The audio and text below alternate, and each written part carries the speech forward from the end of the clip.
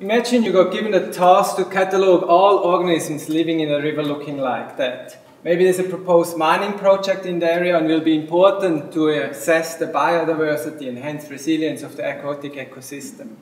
Where would you start? You could start by going out and catching fish individually, identifying them. However, this is a very laborious and costly task. It's not as easy as if you could just throw Pokeballs at them to catch them.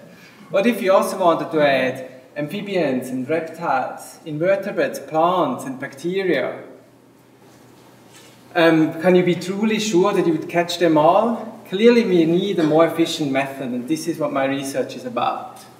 Fish and other organisms, they shed mucus and skin, they release eggs and sperm, they secrete waste, and eventually they die. All this organic material contains DNA, which persists in the environment for a short period of time. We call this environmental DNA or short eDNA. We can now go and filter the river water to extract the eDNA, which should contain all the information on the biodiversity in this river. To identify individual species from this tangle of eDNA, we make use of DNA barcoding. Short genetic probes can be used to scan this eDNA for short fragments specific to a species.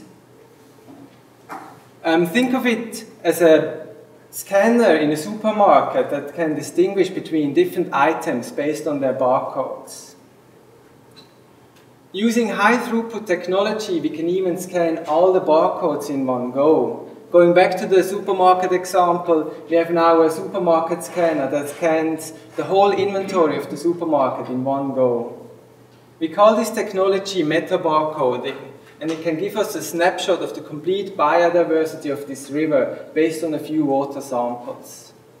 We've done several pilot trials, but would like to highlight one. We went up to Ellis River just outside of Townsville, and we got some water samples from there. We were able to identify many native fish species, including barramundi, but also invasive species like tilapia, which are important to monitor. But it didn't even just end there. We also were able to find an endangered native tree frog, cows grazing nearby, fruit bats in the trees. So there's a lot of potential there.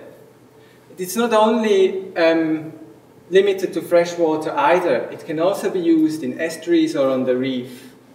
Using DNA meta-barcoding, we can truly say that we can catch them all.